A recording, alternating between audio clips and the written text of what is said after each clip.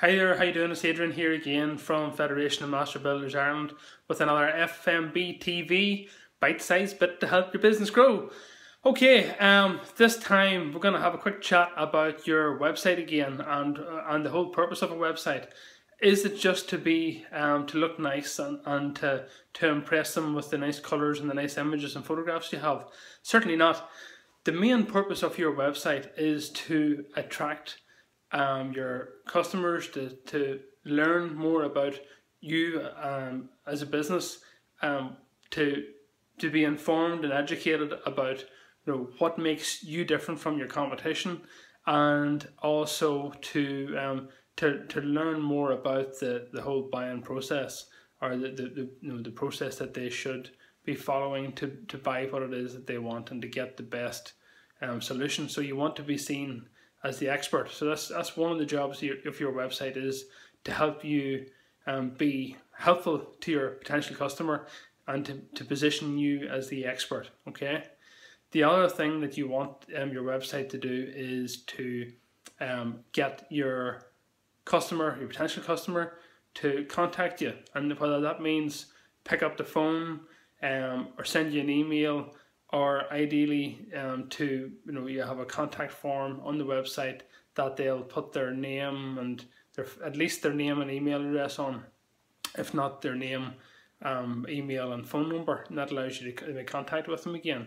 Now that's a very important step, because most business owners just assume that if the customer wants me, they'll pick up the phone and they'll ring me. Okay, now you're ignoring the fact that a lot of the searches are done out of hours. So someone's looking for a painter and decorator because they've got a wedding coming up, or because they've got a child christening coming up, or whatever the reason. Maybe they just want to freshen up the house, or they need they're going to thinking about changing lights in the house and they want an electrician, or they need to service a boiler, they want a plumber. Lots of reasons, but don't think that they're going to be automatically assume that they're going to be searching for you when you're available during the day.